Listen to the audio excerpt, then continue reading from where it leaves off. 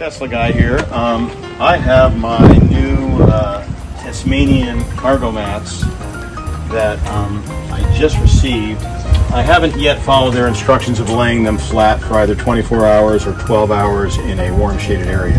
I don't have a warm shaded area, but they actually lay pretty flat. And so this is for the 2021 PLAID or Long Range Model S. What I really love about these is this hinge here, and if you get inside here you can see there's another hinge for this compartment, and it's a little tricky to pull it up, but there's a hinge so that you can get in here to this compartment. If I just lift up here on the loop right there, this just sort of folds in and up and out of the way. And I have put the from this set the sub-trunk mat as well.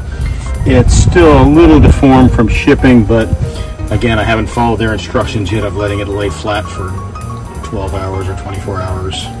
So that's that, and I'm very happy with this. I mean, most of the problems of laying this flat in here are a result of the way it's set up, but it's actually laying pretty flat. So, and then I'll show you what's going on with the front as well.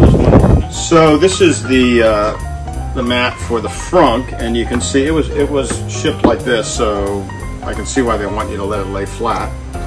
But I'm going to drop this in there so you can see how it fits. And